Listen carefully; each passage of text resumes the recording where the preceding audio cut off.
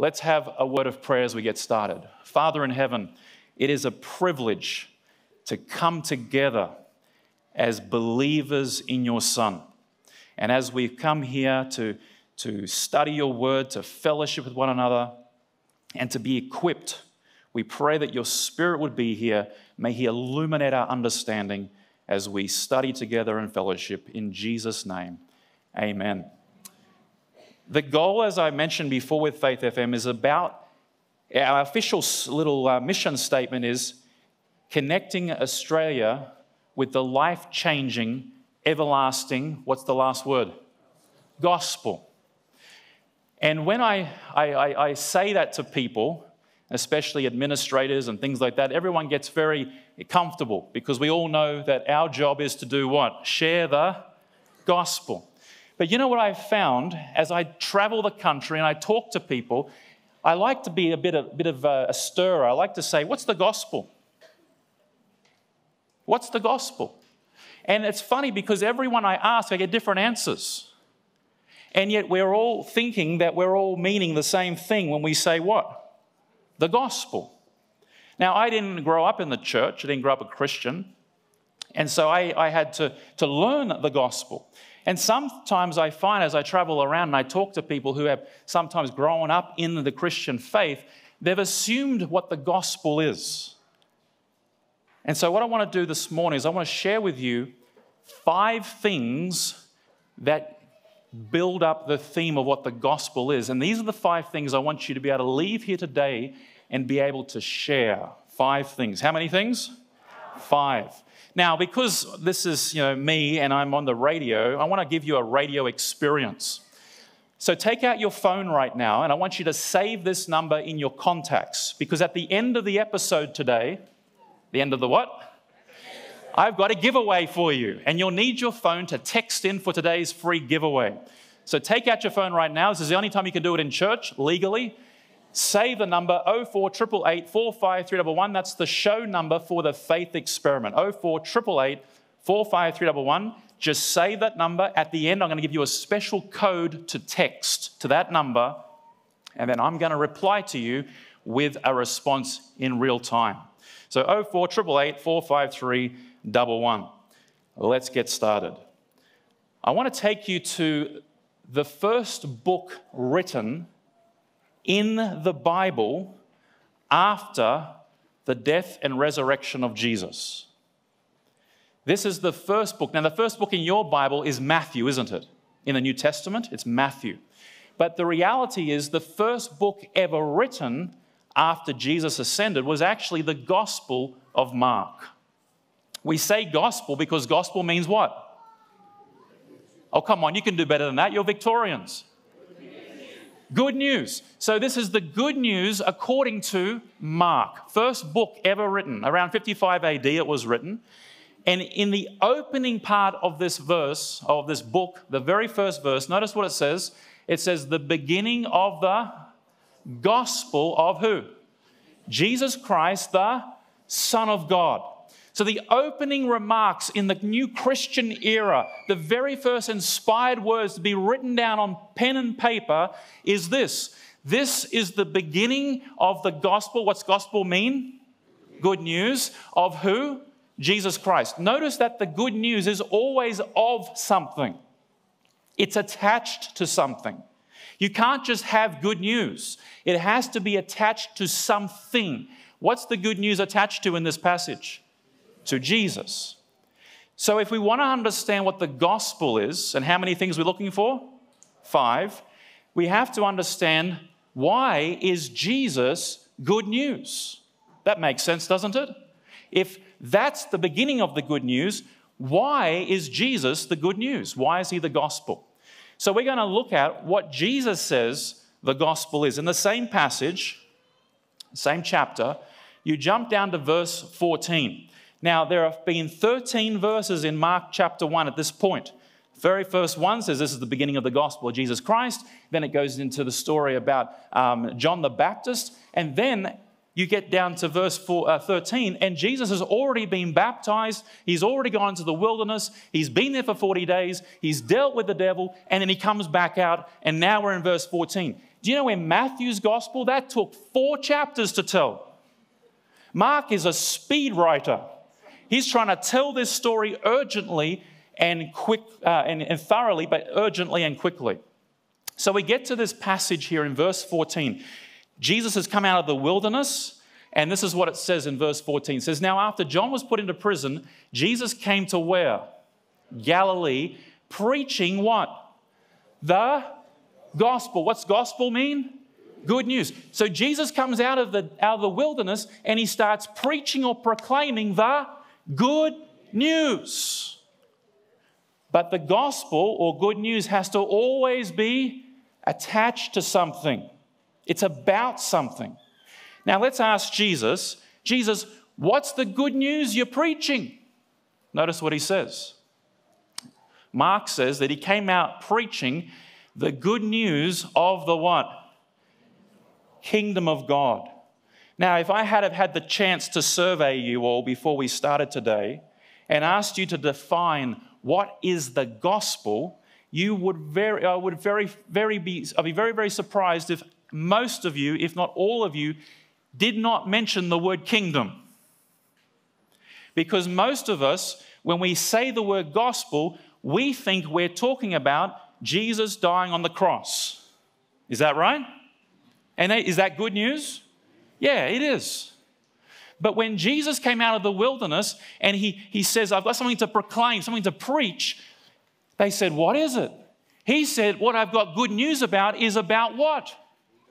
The kingdom of God. Now, for a 21st century person like you and I are, that's not really exciting, is it? Oh, I'm sorry. I thought I was in Victoria. Thought you guys were noisy down here. Is it exciting that there's good news about the kingdom? You're all faking it now. We're not really excited about it because kingdom doesn't mean anything to us today. Because we didn't live in 27 AD. Let me ask you, now this is dangerous, but let me ask you something. Let's do a little psychological game. If I say this word, I want you to tell me what are the sort of things that come to mind. COVID. What? Lockdowns. What else? Daniel Andrews, okay. Over here, what was that? COVID. What do you think of? Vaccines. What else? Masks. What else? Isolation. What else? Zoom. Okay, so here's the point. We're not getting political, all right? But here's the point. When I use the word COVID in 2022, we all have ideas and feelings and thoughts associated with that word. Are you with me? I guarantee you, for the last 2 years, when you got together, illegally, not necessarily illegally, but, you're walking a dog this way and your friend happens to be walking a dog the same way, whatever the case is, right? When you got together, every time you saw someone, you were talking about what topic? COVID. All those different areas, lockdowns, mandates, all that stuff. If you lived in 27 AD and you said COVID, nobody have a clue what you're talking about. The same way that in 2022, when someone says kingdom, we have no idea what you're talking about. But in 27 AD, when Jesus has come out of the wilderness and he says, I've got good news about the kingdom, everyone's got 5 things. There are 5 things attached to the word kingdom in 27 AD. 5 things. Here they are. Number 1, when you hear the word kingdom in 27 AD, the very first thing that comes to mind is the promised king to come. You mention the word kingdom, immediately, where's the promised one? Who's the promised one? Where's the promised one? Because who was king in 27 AD? Was there a king of Israel in the proper sense of the word? Not talking about Herod the puppet king. Nobody recognized him as the Israelite. Was there a king of Israel? No. When was the last king of Israel? You know your Bible? That's a good answer. A long time ago. Do you know your Bibles? You're supposed to be people of the book. Okay, let's work backwards. Who was in control in 27 AD of Israel? Rome. Who was in charge of Israel before Rome? Greece. Before Daniel 2, you remember that story? What was before Greece? Come on. Medo-Persia. And before Medo-Persia, who was it? Why? Because Babylon took the king captive.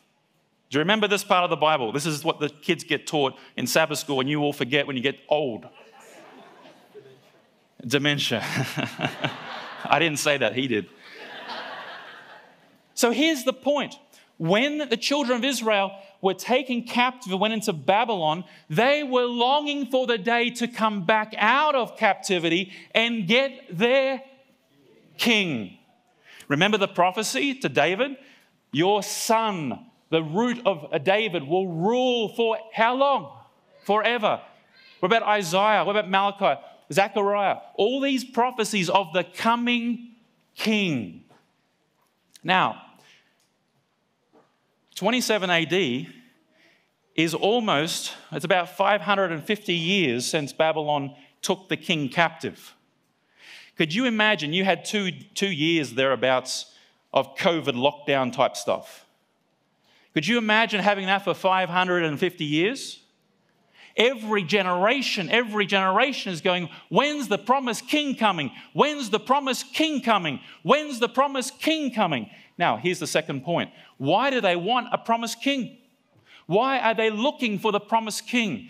Because the promised king will do the job of a king. Kings, in those days at least, they would rescue and redeem their people.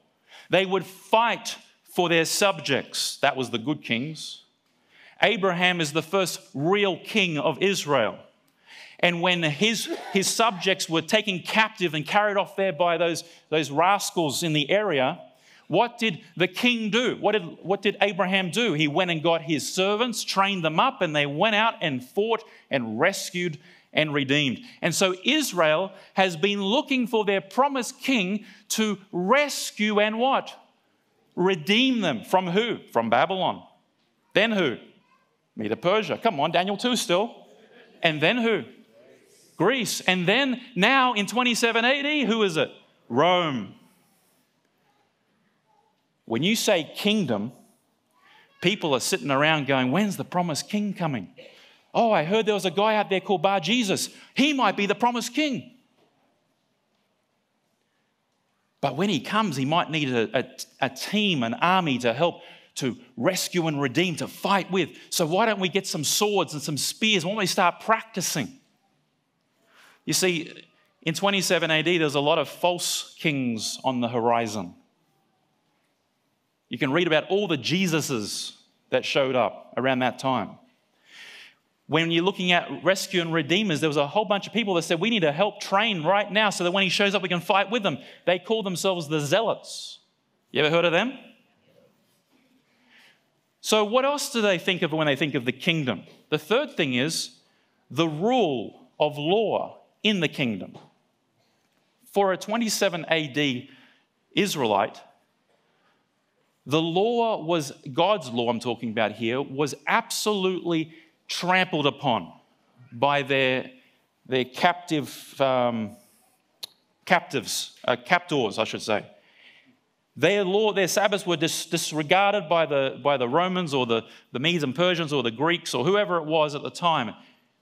And as a result, because God's law was not uplifted, subjects in the kingdom had no justice and they had no freedom. Because no one's keeping the law, anybody can steal. So now there's no freedom. But also because they can steal, there's no justice. And so for the people of Israel, they are longing for God's law to be exalted in the land. And in order to make that happen, a group of religious people got together and said, hey, maybe if we make sure that nobody breaks God's laws, if we keep the laws perfectly for 7 weeks and 7 perfect Sabbaths, maybe then the king will come and rescue and redeem us. They were called Pharisees. They wanted the law to be exalted in the kingdom so that Messiah would come. The zealots thought if we train hard enough, then Messiah will come and we'll fight with him as his servants. 27 AD, the word kingdom. Number 4. You can't talk about a kingdom without talking about the subjects. And for the 27 AD Israelite, that was a really easy question to answer. Who are the subjects of the kingdom? Well, that's us. The descendants of who? Come on now, who? Abraham. That's why when 27 AD, when Jesus shows up, guess who the Jews don't like? Everybody else. We don't like those Samaritans. They're our cousins, but they got mixed up and messed up, and they've desecrated the law. And so we definitely aren't going to have a king over them, and we want nothing to do with them. They're not the pure people. And those pesky people over there in the West, those Greeks and those Gentiles and those Romans, they're dogs. I mean, they had a name for everyone. The fifth and final thing when they heard the word kingdom was the place. A kingdom has to have territory. And in 27 AD, they are looking for the land of Israel to be once again exalted on the world platform as the kingdom which has the people, which has the law, which had been redeemed by the promised king. So that's why in 27 AD, in fact, going all the way back for 500 years, if you went to Friday night Shabbat and you had dinner with your neighbors, you'd be sitting around talking about, hey, have you heard? There's a guy in the next village, Bar Jesus. Maybe he is the promised king. Well, I don't know about that. I haven't seen it on the CNN news yet. My rabbi says it might not be him. My rabbi says it might be him. If you went to the temple, they're reading from the law, trying to get you to be obedient so that Messiah, the promised king, will come. All of society was functioning around this idea of the king, the kingdom, the people, the places, the law. This was the topic of the talk of the town. Now, Jesus shows up in 27 AD, and he comes out of the wilderness, and he says, I've got good news. What? The kingdom. What? The promised king, rescue, redemption, the rule of law, freedom, justice, the people, us, the place. The problem is, Jesus didn't say he had good news about the kingdom, did he? What did he say in your Bible? Because I know you have your Bibles open. That's right.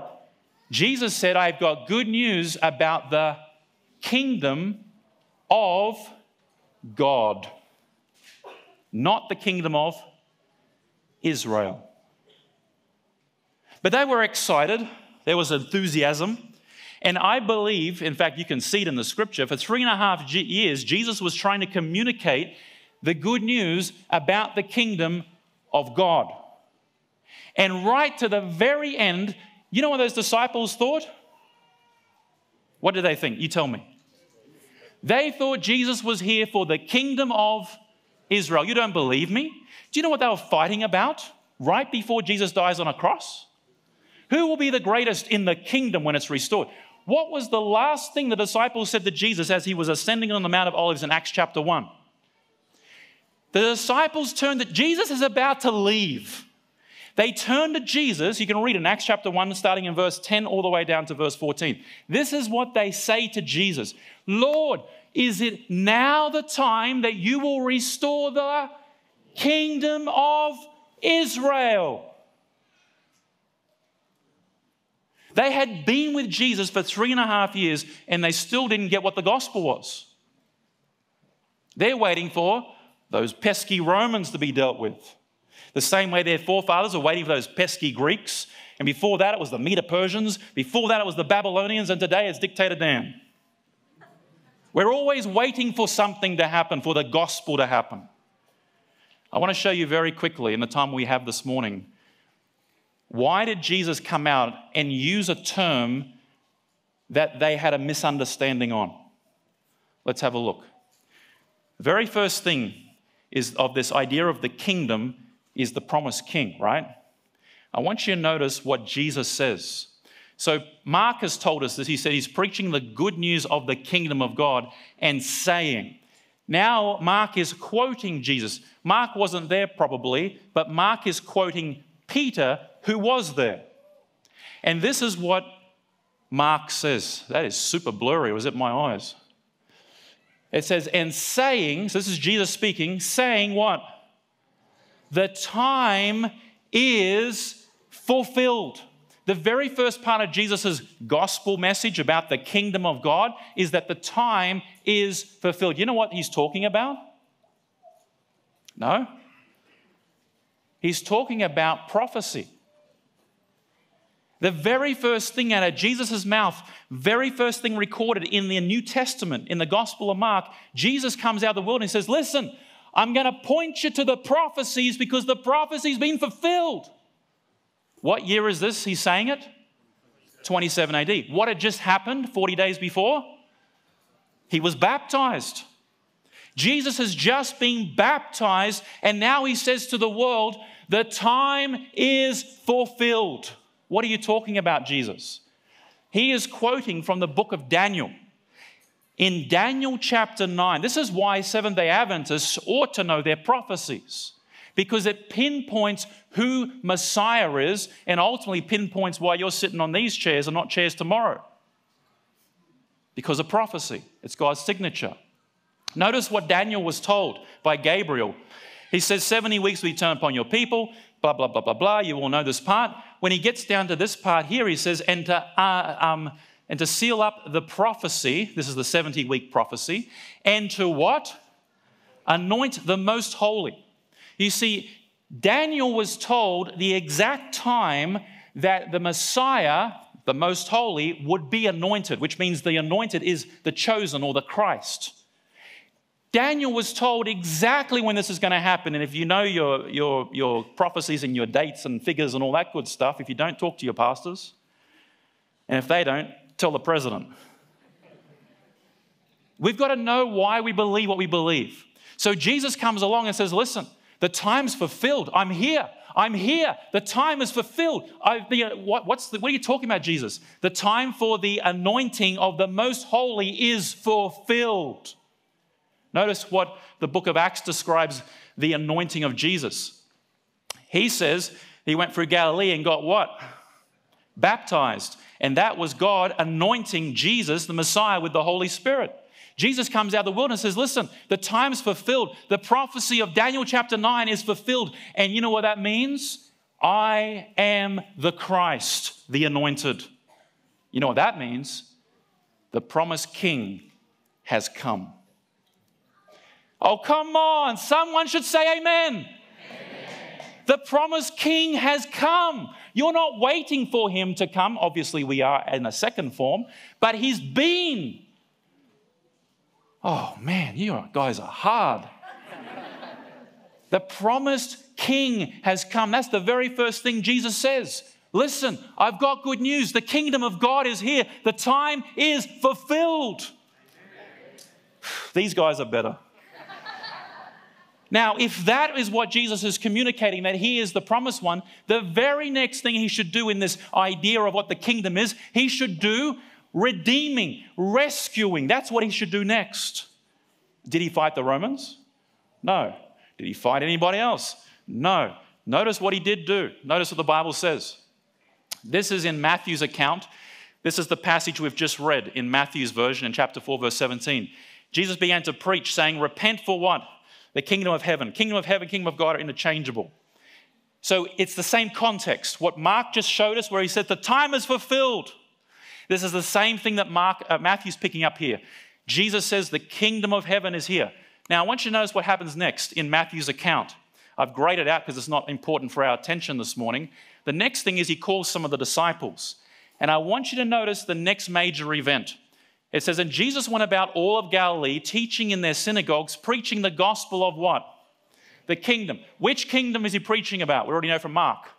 Kingdom of God or kingdom of heaven. Notice what he does. He's preaching the good news that the kingdom of God is here. It's at hand. He's gone into all the synagogues. He's teaching and preaching. And notice what it says. It says, and healing all kinds of sicknesses and all kinds of diseases. And his fame went through where? Oh, that's not Israel. It went to Syria, and they brought to him sick people who were afflicted with various diseases, torments, and people who were what? Demon-possessed, epileptics, paralytics, and he healed them. I want you to notice what Jesus just did. Jesus, he says, I'm the anointed one, I am here. The time is fulfilled. Good news, kingdom of God is at hand. Then the next scene we have is him walking over here and grabbing some foreigners, those dogs from Syria, according to the Jew, and he heals them. What? Now again, you're in 2022. You don't have a clue what that means. You see, if you were in 27 AD, your religious pastors, they would have told you that if you had any kind of sickness, you were cursed by God. Because you've done something to offend the great God, and so you've been struck down, you're afflicted, you're an outcast. That's why you can't walk. Do you remember the disciples asking the question? Why can't that guy walk? Why is he blind? Who sinned? That was their understanding. The very first thing Jesus does after he identifies that he is the promised one, he goes and he heals people. And Matthew makes a point of saying, and by the way, he healed demon-possessed people. You see, in that time period, you were cursed by God if you were sick, and you were under the control of the devil. That's why you got possessed. And you know what the solution was in 27 AD? Out of the city. Get away from the home. Get them away from society. Jesus shows up, and what's he supposed to be doing? He's the promised king. What's the next thing he's supposed to do? Rescue and redeem. He doesn't go and battle with the Romans. He doesn't battle with any earthly power. He goes straight to Satan himself. Man, you guys are so hard to get an amen out of.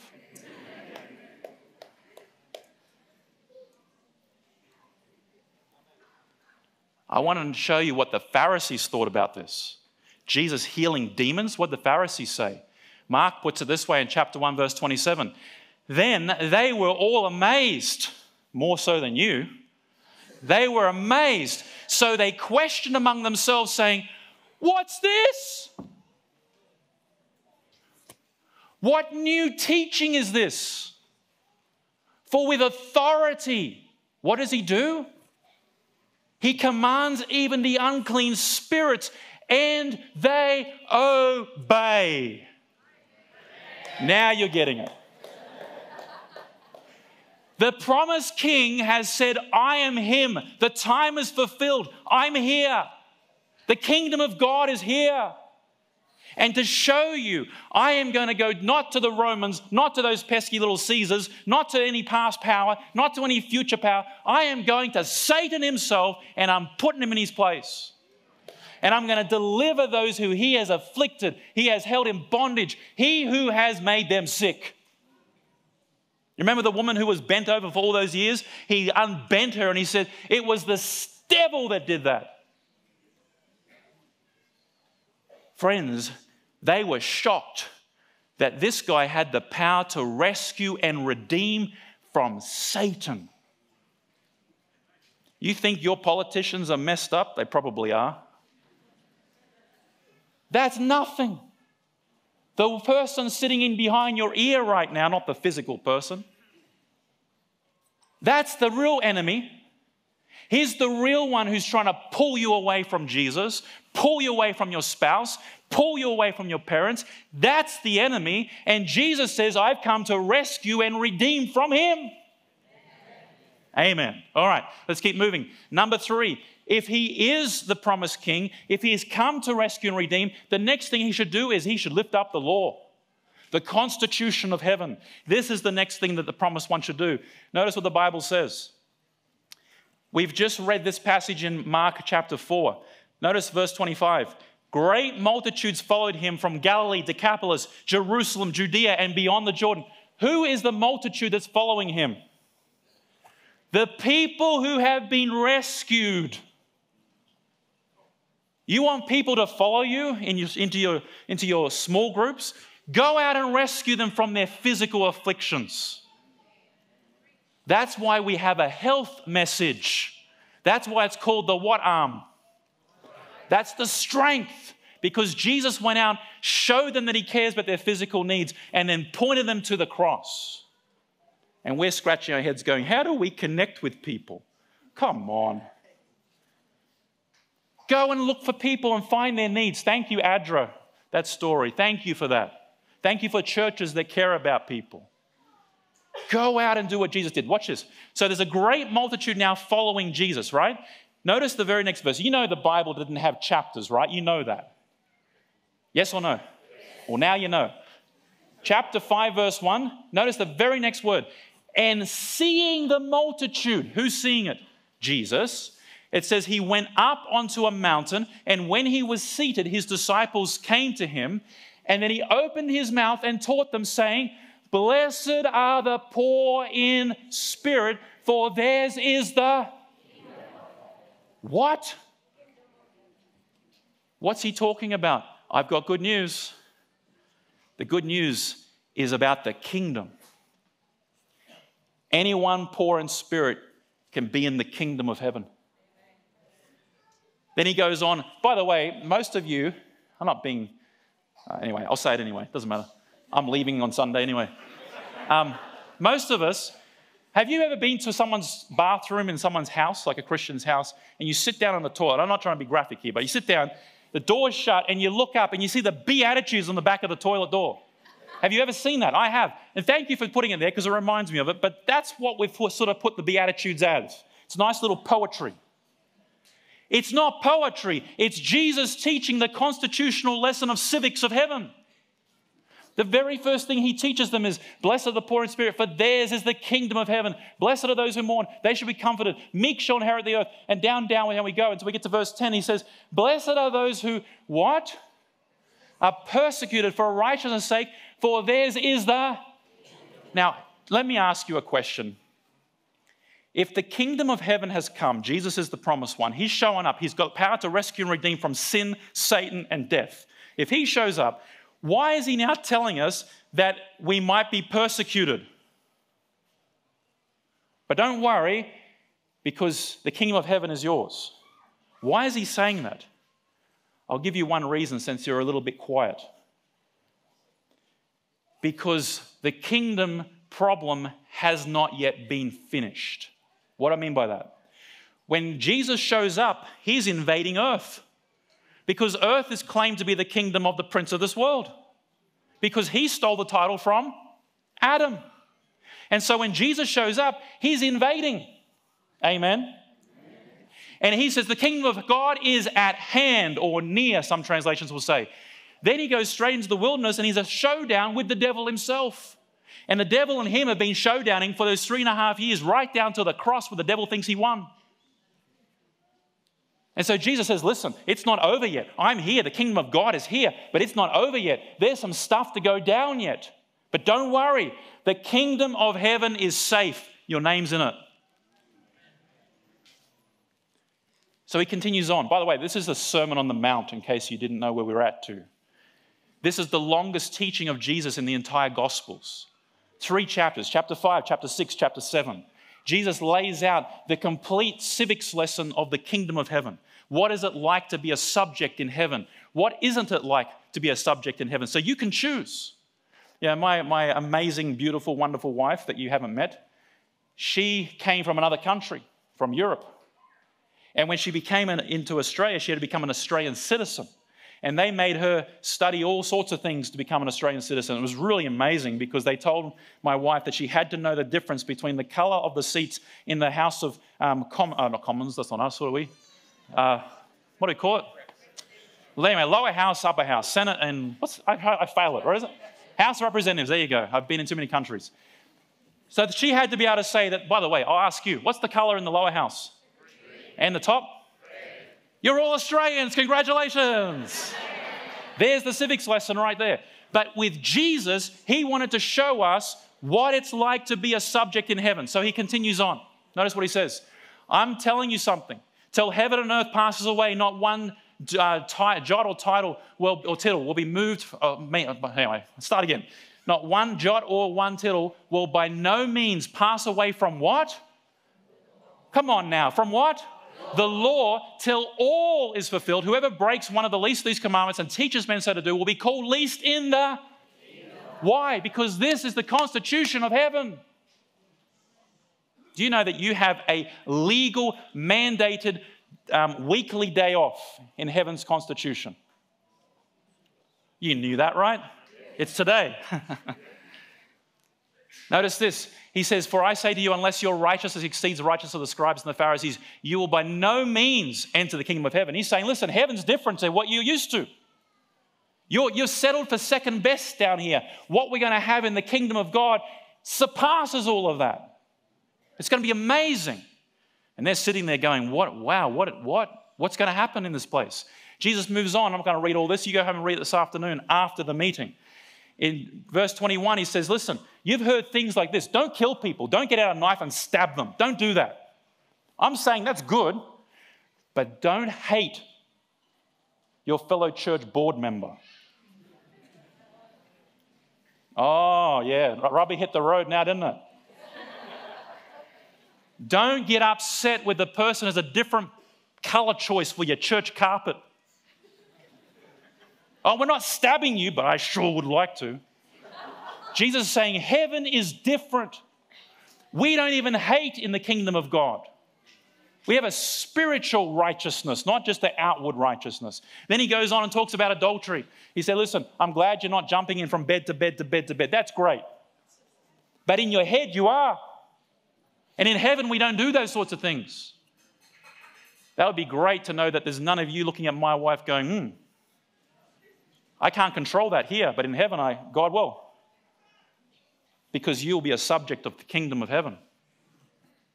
So he moves on. He talks about, listen, there's some things here to learn about marriage. There's some things here to learn about taking oaths. Then he says things like this. You've heard by your pastors, an eye for an eye and a tooth for a tooth. That's what you've heard. But let me tell you how heaven is really like. The kingdom of heaven, what it's really like. It's beautiful. It's amazing. Even if someone did something to you so sinister, like accuse you of being an unjust God, you'll turn your other cheek. It's a beautiful thing in heaven. People are going, whoa, we've never heard of this thing. Never seen this sort of place. He goes on and he says, listen, love your enemies. You've heard the opposite. I'm telling you something different. The place that I have come to lay the foundation for as the kingdom of God is amazing. He goes on and he says, listen, anyway, you can read this afternoon, running out of time here. Chapter 6, he talks about don't just do things for the sake of pleasing the tax man. You know, some people give great big offerings because they want a tax-deductible status. Nothing wrong with using that. But if that's your motive, that's not what the kingdom of God is about. Look what he goes on and says. He talks about prayer. He's talking to all the outcasts of Israel as well. Remember, they've come over, they've been healed, now they're on the mountain. And I want you to notice what Jesus says. He says, here's how I want you to pray. Don't pray like all these vain people who just like say things because they think it impresses everybody. Don't do that. Here's what I want you to pray. Notice, our Father in heaven, hallowed be your name, what? Your kingdom come. Your will be done where? That's what Jesus is teaching us.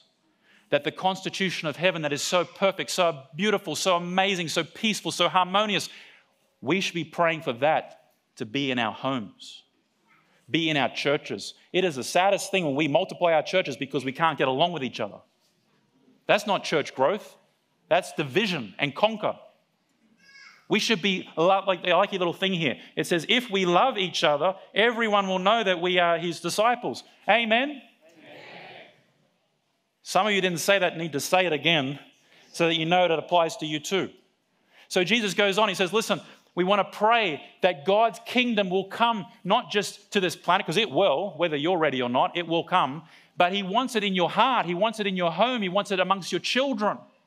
And then he goes on and says, listen, but yours is the kingdom and the power. Can you notice that everything Jesus is talking about in the Sermon on the Mount is about the kingdom? That's his point. He's teaching that third point. And then he makes this interesting statement. He says, no one can serve two kings. Some of us here today, we're here. Praise the Lord. I'm so grateful that you've come. But some of you today are sitting in your chair with one hand bowing down to the King of Kings and another one to the not-so-King of Kings. And I don't know what the other one is, but whatever it is, you can't have both kings. It's not possible. You won't be happy. In fact, Revelation chapter 3 later, see, it calls you miserable, poor, blind, naked, and then he says wretched at the beginning. So Jesus is painting it out, and then he comes, listen, don't worry. Don't worry what this world has. Don't worry what they're going to throw at you. Don't worry. Because if you seek first what? The kingdom of God. Where should your absolute focus be in your life?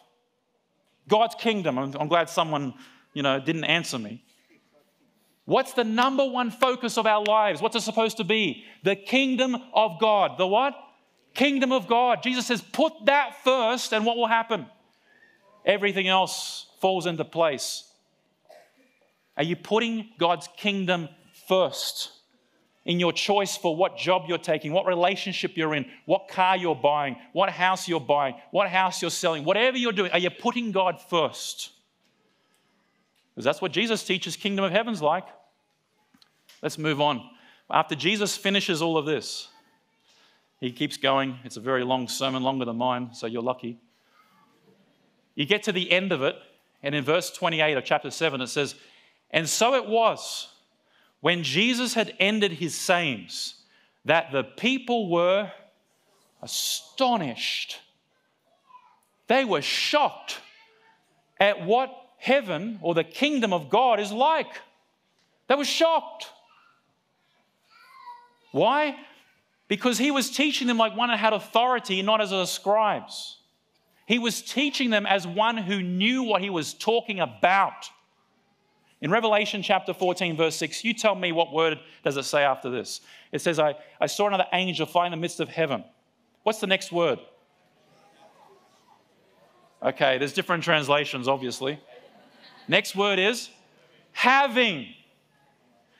The three angels who are traveling through the midst of air, they possess something. And what is it that they possess? The everlasting gospel. They own it. They experience it. They live it. They possess it. They have authority. And when they teach, when they share, people go, whoa, I'm astonished at what you're saying. Why are we lacking in being a witness for Jesus? Because we're not living it. Amen? But Jesus continues. These last two are short, so don't get stressed. Jesus has said he is the fulfillment of the prophecy. He is the Messiah. He is the King. He has demonstrated he has power to go straight to the problem in this world, and that is Satan himself. Then he has shown he understands how to restore freedom and justice in a universe by bringing back into the focus of God's character in the context of his law. He understands that. Now, number 4, what everyone wants to know is, how do I become a citizen? How do I join this kingdom? How do you know you're in the kingdom right now?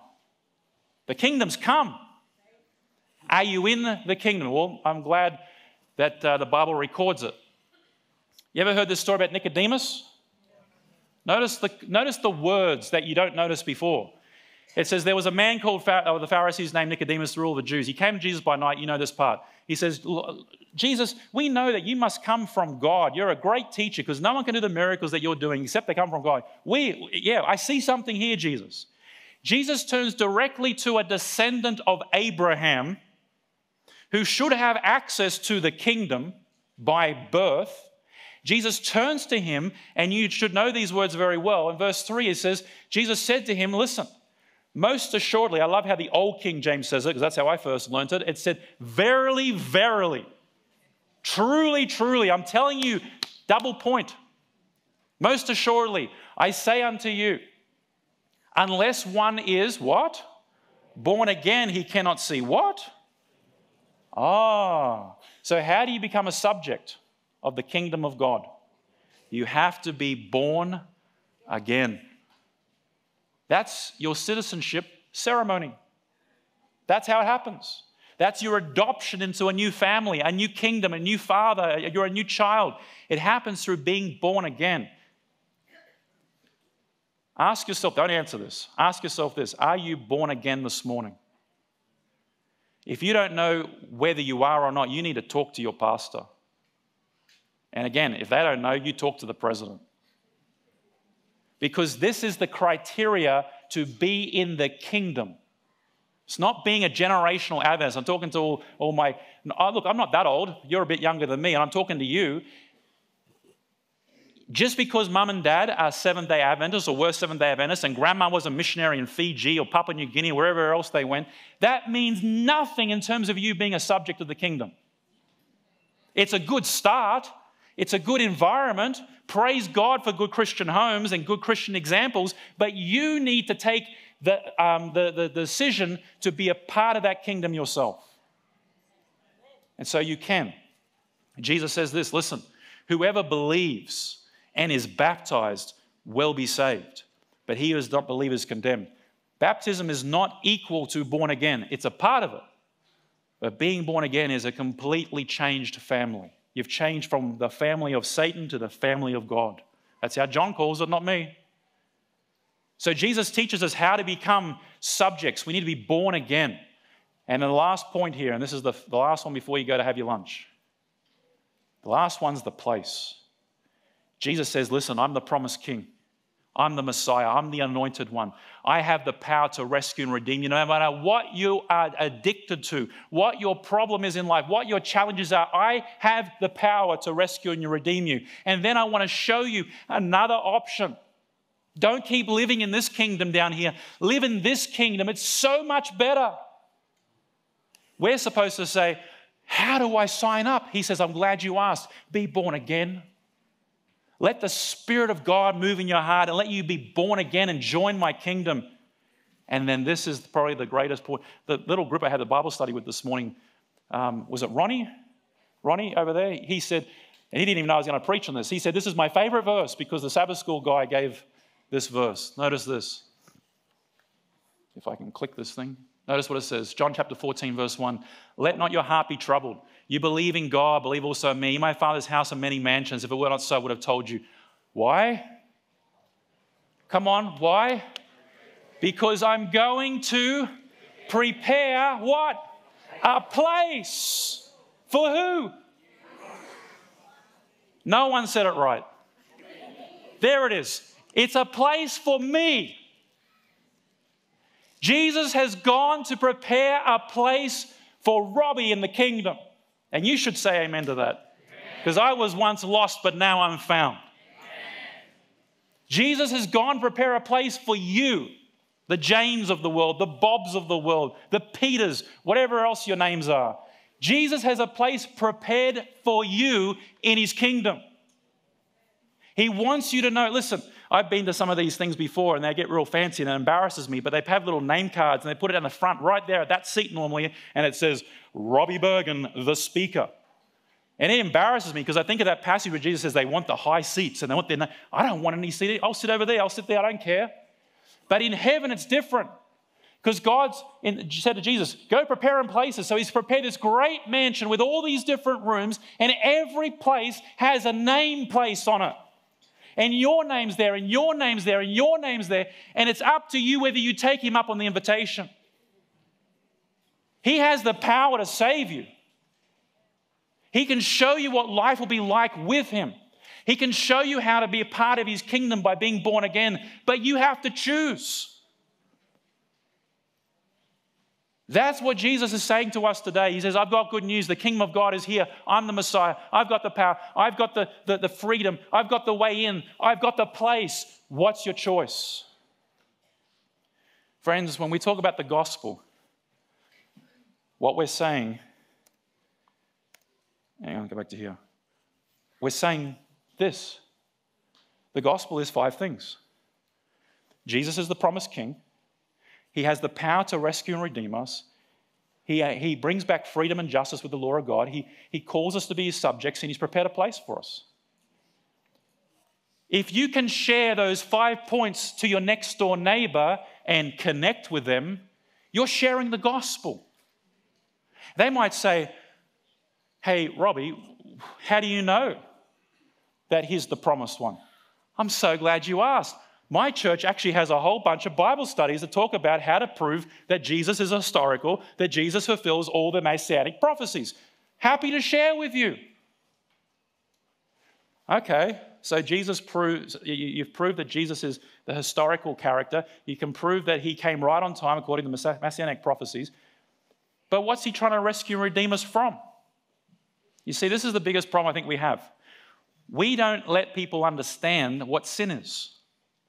And if I don't know what sin is, why would I ever want to be saved? So your friend tells you, hey, I don't understand. Why did he come and rescue and redeem? How did he rescue and redeem? Well, he died on a cross. Why? Because of sin. What's sin? Well, it's the rule of law that's been broken. Well, I don't like laws. Isn't that bondage? Well, most laws are bondage, but this one actually gives you rest. So it's not bondage. It gives you peace of mind. It gives you freedom and assures justice. Wow, how do I become a part of this? You be born again. And by the way, neighbor, Jesus loves you so much. God loves you so much that there's a place with your name on it waiting for you. Just try that. Connect with people. All right, let's finish this up. Here we go. I'm going to skip this one because I can see you're getting very hungry. I'm going to go to this one. On the last week of Jesus' life on earth before his death and resurrection, his disciples come to him and say, Jesus, can you tell us what the signs will be of the end of the world and the return of your second coming, in essence? And Jesus goes through and says, well, first of all, listen. There will be earthquakes, there will be floods, there will be famines, there will be false Christs, there will be false prophets, there will be wars, rumors of wars. And then he says, but none of these are the end. Did you hear what I said? Jesus said they're the beginning of sorrow. You see, the disciples asked a very important question, which we all don't get when we read it. They said, show us or tell us the sign. What word did I say? Do you know what we normally read when we read that? Signs. And so then we work out if we can calculate how many earthquakes there have been and how many floods and famines and deaths and wars, then we know somehow that Jesus is coming soon. But they only asked for the sign. And so Jesus says, look, it's going to get bad before it gets better. But here's the sign. It's on the screen. You know this passage well. Jesus says this. And this gospel, the good news, of the what? Which kingdom is he talking about? Of God or heaven. Will be preached in all the world as a witness to all nations. And then what? This is what Jesus' last point to his disciples were before he died on the cross. He said, you take the message that I'm the king. I have the power to rescue and redeem from Satan, sin, and death. That I have the only real peace and happiness that this universe will ever know, my constitution. And tell them how to become part of it. And tell them I've got a place prepared. You tell the whole world that, and then this is what it basically reads as. When the world will hear the good news that Jesus or the King has come to rescue and redeem, and the kingdom has a constitution that brings justice and freedom and is looking for people to be citizens and to dwell in his territory, then the end will come. Not before.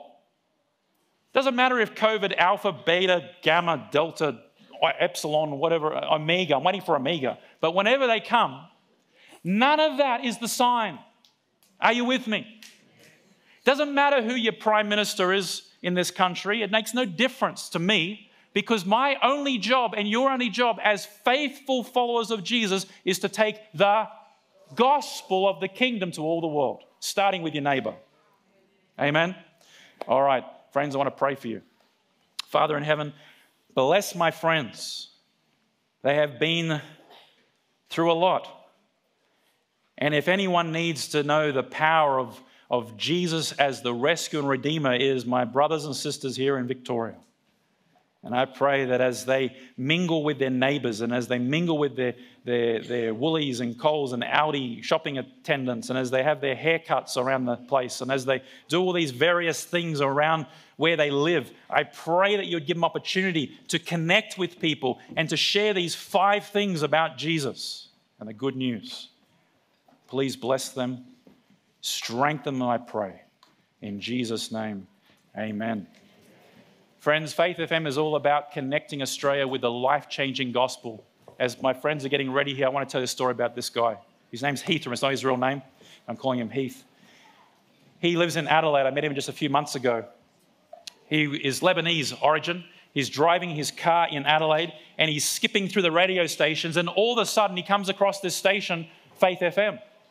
The very first things he hears on Faith FM, and you and I know that this would be the wrong thing to give someone the first time, but God apparently doesn't know what we know. The very first thing this guy heard on his radio was this sentence: the Sabbath was not made for Jews only, but for all of humanity. That was the first thing Heath heard on the radio. He's Lebanese. He lives across the River Jordan there on the other side of where Israel is, and he had grown up his whole life going, they're nutters over there. They have this Sabbath thing. They're a bunch of crazies. Over here, we've got the right day, we've got the right way, the right God, all that business. But when he heard this, he had never heard this sentence before. You all know that sentence. He heard it for the first time. He was troubled. He went home. He was listening to his voice playing over and over again. Sabbath is not for the Jews only. It's for the whole world. It's for the whole world.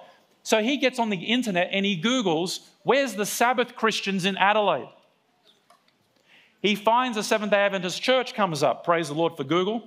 He gets on, he drives up to the church, he gets in, he sits down, and the person who made the comment on the radio is the person that gets up to preach.